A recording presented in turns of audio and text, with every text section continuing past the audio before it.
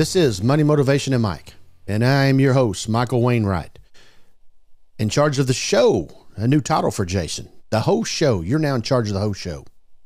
Is Jason Wright. And hello to you, world. This is the show that will change your life.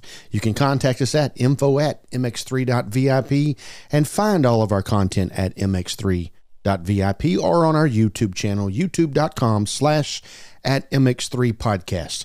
And don't forget to hit the like, subscribe, and icon bell to get notified of all of our content, which comes out every Monday morning around 9 o'clock.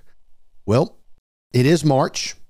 And there's a couple of things that people think of when it's March. I think of rain, and I am a sports person, and I still think of rain. I think of spring training, but most people think of March Madness. And March Madness actually is only second behind the Super Bowl, Jason, with viewings and interest.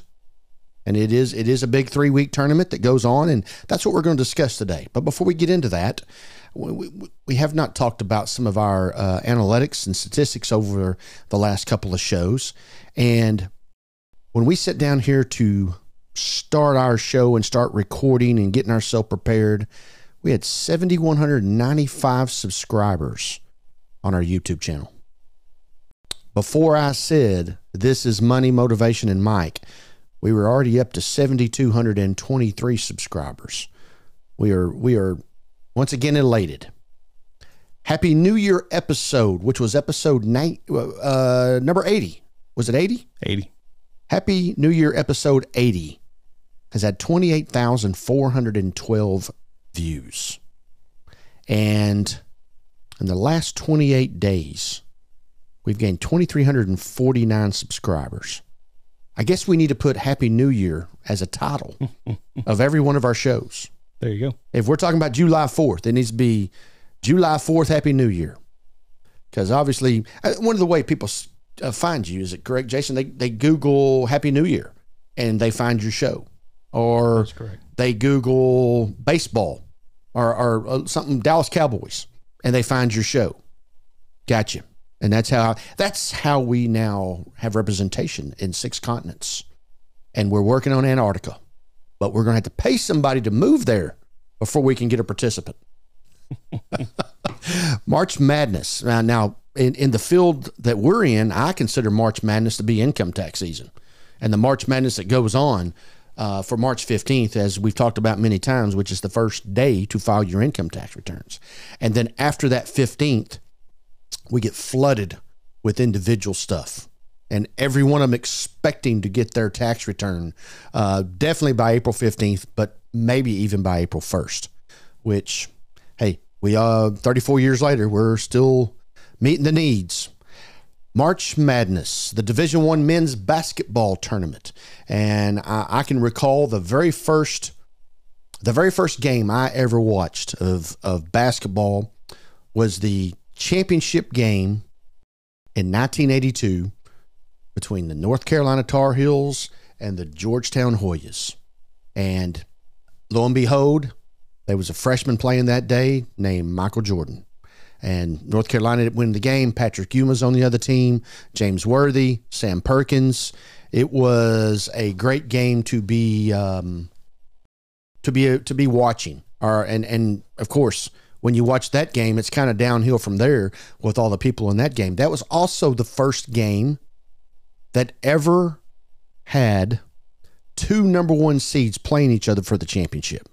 So, branded as March Madness, a single elimination tournament played in the United States to determine the men's college basketball national championship in Division I basketball, NCAA.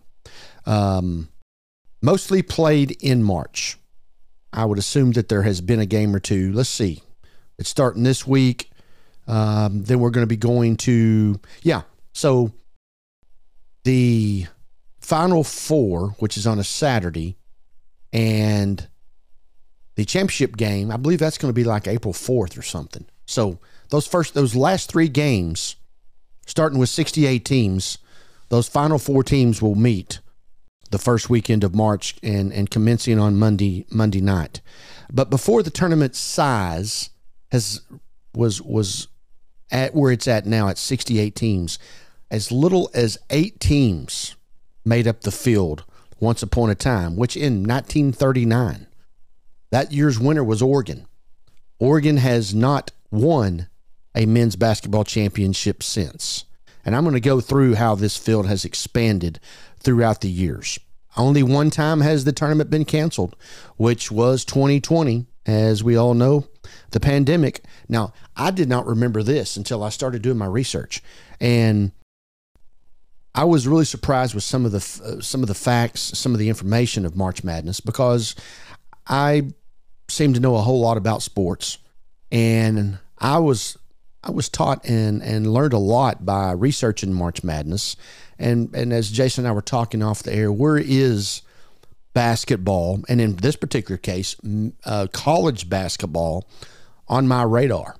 Well, it's probably down in the basketball is probably 4th. College basketball is around 6th in my repertoire of sports knowledge. So I guess it was my day to get to learn some things. But 37 different schools has won the tournament to date. UCLA has the most at 11 championships, and their coach John Wooden won 10 of them. University of Kentucky has won 8. North Carolina has won 6. Duke and the University of Connecticut, UConn, and Indiana, University of Indiana, have won 5. University of Kansas has won 4. Villanova has 3. There are 7 programs with 2, and 23 other teams have won the national championship game at least one time. And dating all the way back to 1939, when Ohio State coach Harold Olson had the idea of coming up with this tournament. And that is where the NCAA March Madness tournament all started, in Ohio State, in Columbus, Ohio, for that matter. So from 1939 to 1950, the NCAA tournament consisted of only 8 teams. Back in those days, they didn't play a whole lot of games, but consisted of only 8 teams, which selected from geographical districts. Multiple conferences were considered part of each district, such as the Missouri Valley, and back then the Big 7. Now, as we know, the Big 12 was the Big 8. Back then it was the Big 7, and at one time it was the Big 6. So the Big 7 in one district, Missouri Valley and the Big 7 in one district, and the Southern and Southeastern conferences in another. I don't even remember there being a Southern Conference. Obviously, the SEC today is the marquee conference, especially when it comes to, well, a lot of sports. But definitely we think of it in the football rim of things. So in 1950, when the NCAA suggested that we go and expand to an additional set of teams, and in this particular year, we went to 32. So, no, excuse me, 16. 53, they went to 22, and then 75, they went to 32. But during this year, the schools were not happy with the way things were working. So you could have a non-ranked team, let's say up in the Northwest, you could have a non-ranked team make the tournament because they were doing it geographically. And then you could have, let's say, number 1 and number 2, Duke and North Carolina. They're 20, 25 miles, maybe 30 from each other, their campuses. One of those teams may not make it because they were in the same conference, same region, for that matter, probably the same county, and I'm not for sure of that, but you get my point.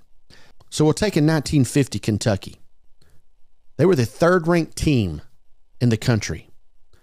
The 5th-ranked team that year was North Carolina State. Neither one of those teams made the tournament. So the NCAA elected to let them 2 teams have a playoff game for a bid. Kentucky refused, believing they should have been given the bid as the higher-ranked team anyway. But this is along the lines of what I'm talking about in that early era of where they went geographically that obviously created a lot of controversy along the way. And then the field was expanded to 16 in 1951, adding 2 additional districts, and 6 spots for at-large teams. Conferences could only have 1 team in the tournament. All right. Conferences could only have 1 team in the tournament, which ended up being the champion. We'll take the Big 12 this year. They had 8 teams. And we know the ACC has always had lots of teams with Duke and North Carolina State, and on with that particular conference. And back in those days, you can only have 1 team from your conference making the tournament. NCAA doubled the field, as I say, in 61, and then NCAA with its NIT tournament. See, we have another tournament. I don't know if you knew that either, Jason. The NIT, the National Invitational Tournament. And that is for basically teams 69 on down. And back in the 50s and 60s, there were teams that were highly ranked but would not play in the NCAA tournament because of the unfairness, and they chose to go with the NIT. 1953, as I said, the tournament was expanded to 22 teams, and it added a 5th round. See, back in the original days, there were only 3 rounds. Now we're up to the 5th round with 10 teams receiving a bid by the regional semifinals, making another round for us to get into here, and the team going to the tournament going to 25 teams over the next 2 decades. So it continues to go. There was another big start in 1971 when 2 major changes over the course of the early 70s led to the NCAA becoming the permanent postseason tournament for college basketball. And like I say, NIT was right there with them for a long time. The NCAA added a rule in 1971 that banned teams who declined an invitation to the NCAA tournament from participating in other postseason tournaments.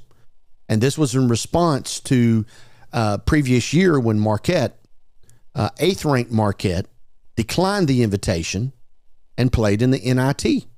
So even as early as the 70s, you still had a lot of rebuttal about NCAA versus NIT, where I'm going to play, the fairness, the unfairness, etc. And not until 1985 did the tournament expand to 64 teams, eliminating buys and play-ins and all these type of things. Until 2001, the first and second rounds occurred at 2 sites in each region, which now that has been changed as well. So along those lines, as you can see, not until 1985 did we get to where we are. And then of course, in 2001, the field got expanded from 64 to 65 teams. Now, what did that do? Well, the 65th team didn't get in the tournament. They were always mad. So we're going to have 64 and 65 play to be the 16th seed in one of the regions. And then what happens? Well, then what about 66? You know, this can go on and on and on forever, which is going to lead us up into something here momentarily. So starting in 2004, the selection committee revealed the overall rankings among the number 1 seeds. Based on these rankings, the regions were paired so that the number 1 overall seeds would play the number 4 seeds in the national semifinals if both teams made it to the Final Four. This was to prevent the top 2 teams from playing each other in the regional or et cetera before the final. And I've mentioned Duke and North Carolina, and they've been 2 powerhouses in men's college basketball for a long time, and their campuses being so close together, they would have to play each other in the same region. And there's been many years that Duke and North Carolina have been ranked 1, 2 at some points throughout the year. In 2010, there was speculation about increasing the tournament size to as many as 128 teams. I mean, that's getting real close to how many NCAA Division I schools there are in the United States. On April 1st, 2010, the NCAA announced it was looking at expanding to 96 teams for 2011. They had decided the demographics, the locations, etc., may not be strong enough for 128 teams. But remember, in 2021, they played all the games in the state of Indiana. So that kind of blows that one out of the water.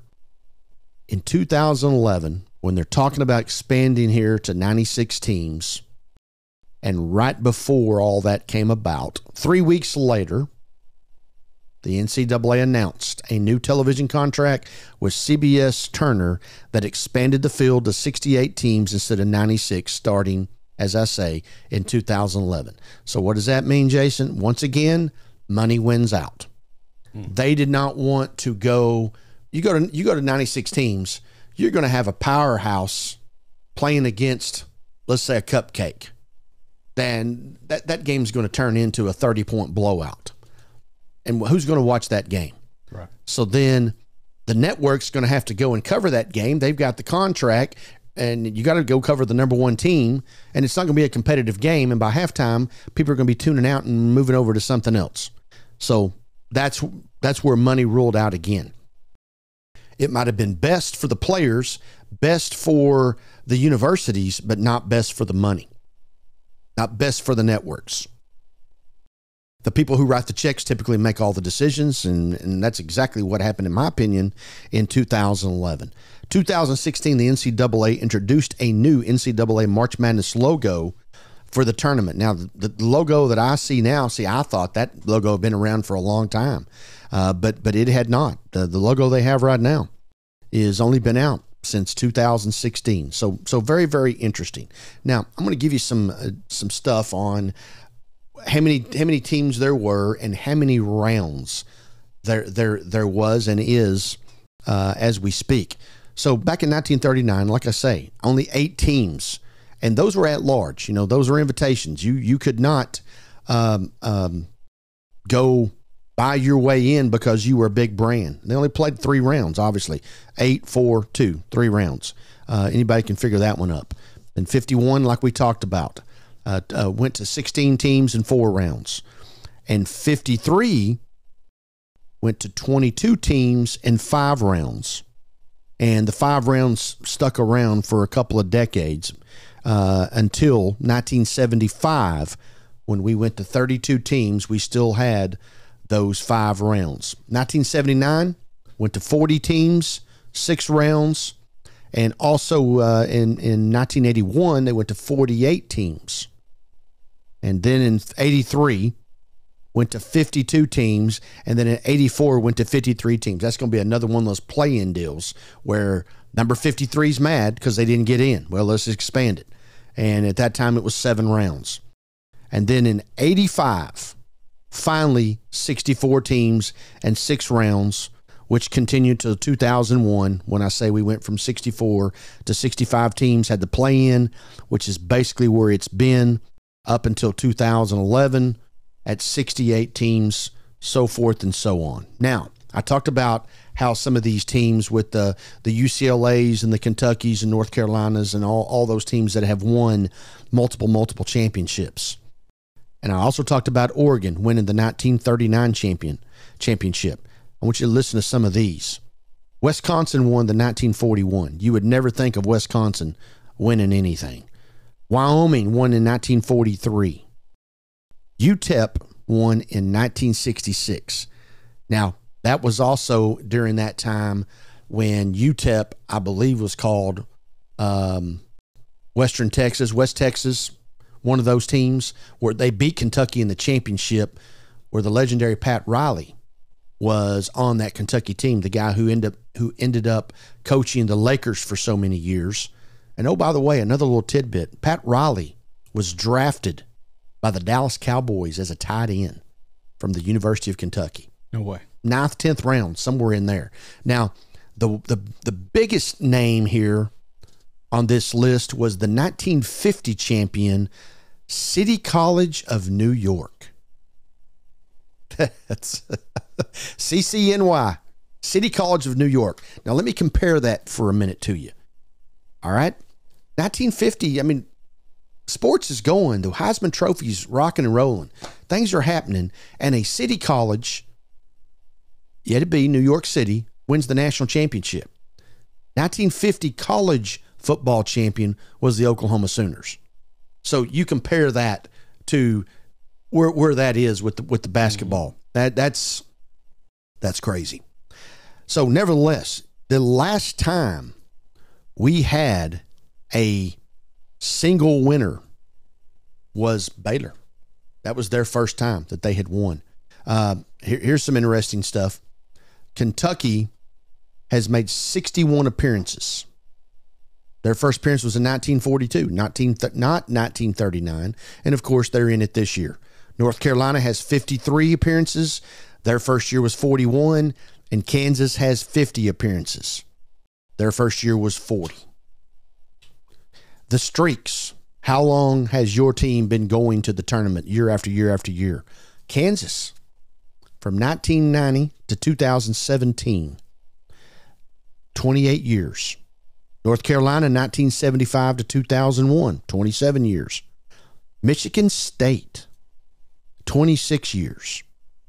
Gonzaga, and I know they've came on the scene. Gonzaga is our longest running, well, Michigan State too. Michigan State and Gonzaga are both right now on streaks of 25 years. Arizona and Duke, 25 years as well, but they was from 85 to 2009. The streaks right now are Michigan State and Gonzaga. And Duke also had a streak of 24 that ended in 2019. Harvard, the longest tenure from one appearance to the next is Harvard. They appeared in 1946 and not again till 2012, 66 years. Now, this one was a little mind-boggling to me. Iowa State. Iowa State plays in the Big 12. Big 12 had the most teams in the tournament in 2024 here. And Iowa State has become a major basketball area, college, whatever you say. Iowa State went 41 years without an appearance, from 1944 to 1985. Okay? And you think about just a couple of years ago, Baylor won the national championship. They went 38 years without making an appearance. Oregon, who won the first ever championship in 1939, went 34 years without making an appearance. And this is also mind-boggling as well. Georgetown, since I've been watching college basketball, Georgetown has always been a power. They went 32 years without making an appearance, which is intriguing to me. Making the tournament, the 64 that first weekend, that's big time stuff. You got games all day and all night, virtually from Thursday morning till Sunday night. And then you get to some unique names. And by the way, Jason, these names are copyrighted. Sweet 16, Elite 8, Final Four. Those names are copyrighted. They belong to the NCAA. So if you want to make up some Sweet 16 shirts, you want to make a shirt. Matter of fact, your daughter's about to have a birthday, and she's going to be 16. Indeed.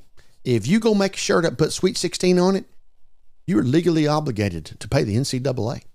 So you need to think about that before you hand out all those shirts you had made up. Consult with your legal team before you do that. Indeed, I will. Most wins in the NCAA tournament, North Carolina, 131. And Kentucky has 131 as well. Duke, 118. In the top 10, the last one is Villanova with 71. Now, if you're in the top 10 and you have 71, and the top team, North Carolina and Kentucky teams, are at 131, you think about that. That's how dominating those teams have been. And when you think of college basketball, to me, there's 5 programs. And these 5 programs just happen to be the only teams that have won over 100 games. North Carolina, Kentucky, Duke, UCLA, and Kansas. Kansas won 111 games in the tournament. And number 6 is Michigan State with 71.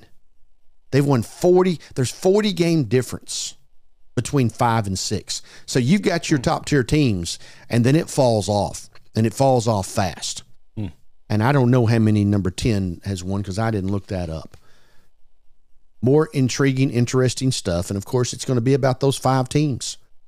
North Carolina has made the semifinals 21 times. UCLA's made it 19. Kentucky, Duke have made it 17, and Kansas has made 16. NCAA National Championship game appearances. UCLA, 13. North Carolina and Kentucky have 12. Duke has 11, and Kansas has 10. I mean, they just battling it out all the time. And, of course, they're the big boys on the campus with the wins as well. On and on and on. So, good stuff.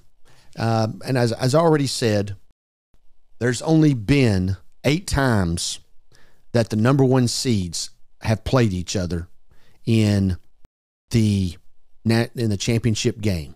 Now, what I mean by that is, there's upsets all the time. They should copyright upset, because this tournament's all about upsets. 3s beat 14s. 2s have beat 15s. I think there's only been 1 16, and I don't know that for a fact, but there's only been 1 16 that has been beaten by beat the number 1 team. And those 8 times where the number 1 seeds have met, you guessed it, North Carolina was in 4 of them. Duke was in a couple. Gonzaga has been in a couple as well. But North Carolina has been in 4 of the 8 teams where the number 1 seeds. They played Georgetown, like I told you, the very first game I've ever seen or ever saw. Michigan, Illinois, and Gonzaga in 2017. Illinois was in 2005. And by the way, North Carolina won all 4 of those games when they played a number 1 team in the national championship. Very interesting. Duke is 1-1 against number 1 teams. And Gonzaga, which I just mentioned, had lost both of them. 2021 is when Baylor won the championship. There have been 4 tournaments without a number 1 seed in the Final Four. 1980, 2006, 2011, and as late as 2023. Did you realize last year there was not a number 1 team in the Final Four? Number 4, UConn. Now, don't get that confused. They were the 4th seed in their region. UConn's national champion. They were the 4th seed. San Diego State. Most people don't remember. San Diego State played in the national championship game last year. They were a 5 seed. Miami, University of Miami, the U, football town. They were in the Final Four last year. And Florida Atlantic. They were a 9 seed. They were in the Final Four last year. Every game they played, they were the underdog. They were the lowest seed. So you go find you a bracket. UConn has been a name for sure, especially in women's basketball over the course of time. But San Diego State and Florida Atlantic and Football School Miami, those were all in the Final Four last year. No number 1 seeds. The high seed was a number 4 seed. That means 12 teams. All the 1s, all the 2s, and all the 3s did not make the Final Four. That's why they need to go get upset copyrighted. Money, Motivation, and Mike continues to bring you good stuff. Today we brought March Madness. Now, March Madness, like I say, means a lot of things to a lot of people. Today it's all about basketball. Continuing on with our series on a lot of things that are related to sports, but also related to life as well. And I also was, when I started studying this, like I say, I figured I could come up with 5 or 6 minutes worth of content. And as you can see, we have gotten long and winded again. And I didn't even cover all the things that I wanted to talk about. So maybe we'll have to come back next year in March Madness and talk about it again. Or maybe they'll blow off our socks in this Final Four here coming up in a couple of weeks, and we'll have to come back and talk about something there. But nevertheless, you can always find us info at mx3.vip, and you can contact us info@mx3.vip, and also find us on our YouTube channel, youtube.com/@mx3podcast. And don't forget to like, subscribe, and hit the bell icon to get notified of all of our content, which comes out every Monday morning around 9 o'clock. So everyone who's been a part of this show, continue to live your life the right way.